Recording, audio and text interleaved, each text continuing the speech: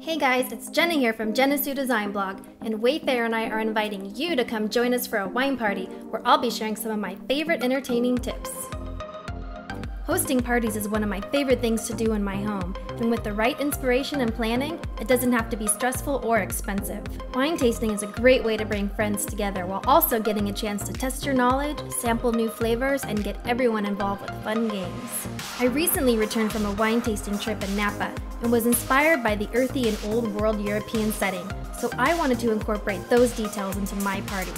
For this gathering, I designed a simple scorecard sheet where guests could rate the wines and guess the varietal. To make the celebration budget-friendly, you can have guests bring their favorite bottle of wine and snack to contribute. I chose 6 different types of wine for tasting, but you can use as many or as little as you'd like for your needs. The bottles were wrapped in these natural jute wine bags from Wayfair and printed with numbered tags. I also picked up this quirky wine bottle pourer that doubled as an aerator. Instead of wine charms, I used a set of plain glasses and chalkboard spray paint to personalize each one. Guests will enjoy comparing notes, choosing their favorite, and trying to guess each bottle. You can't have a party without snacks. A good selection of finger foods is just as important as the wine itself.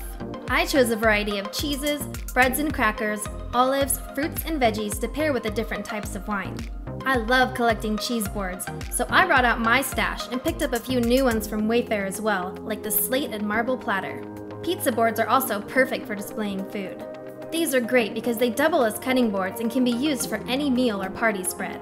Sticking to natural materials like stone, slate, and wood let you have a variety of interesting textures while still remaining neutral enough to let your food and drinks stay center stage. Fancy touches like this gold cheese knife set make the event feel extra special and will leave a lasting impression. After taking our time to sip, snack, and fill out our scorecards, it was time for the big wine reveal. The person who correctly guessed the most varietals won this cute gem wine charm and topper set. While the game only had one winner, everyone left with a new list of favorite wines and great memories of a fun evening with friends.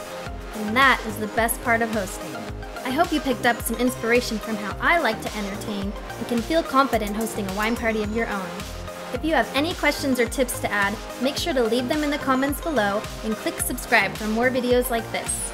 If you enjoyed this video, don't forget to subscribe below for more decorating and design tips. See you soon!